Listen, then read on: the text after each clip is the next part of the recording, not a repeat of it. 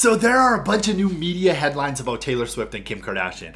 A few of you guys told me to react to this, and one of you told me that you think Kim actually wrote the article.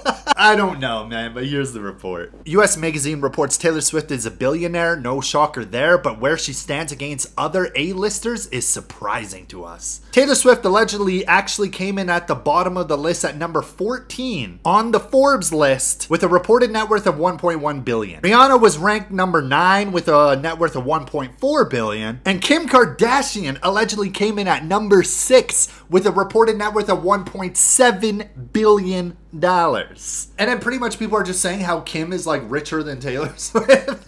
And then people on Reddit are going off, you know, whatever, man. I don't really understand the Forbes list. Like, is it just to make average people feel bad about their lives? Is it supposed to make the really rich people feel better about being richer than someone else who's already really fucking rich? Like, I don't even get it, man. Even if Kim is richer than Taylor Swift, it's like, who cares? They both can buy whatever they want in life. Once you hit a certain threshold of money, I don't even think it really matters if you're worth 1 billion or 2 billion. It's the same thing. You guys can both do whatever you want, whenever you want. You know what I'm saying? Tell me what you guys think of this.